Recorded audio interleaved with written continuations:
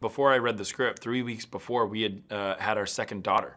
So I was legitimately holding an infant while reading this script and feeling completely emotional and completely wide open. So I went all in on this idea of family, and the bigger things like all the visual effects and all the sound, I was really nervous about. But what happened was, because I knew the story so well and what I wanted to do, all this stuff became really fun to explore. And the idea of sound is massive. I mean, not only all the sounds that we put into the movie, but some of my favorite moments of the movie are when we take sound out.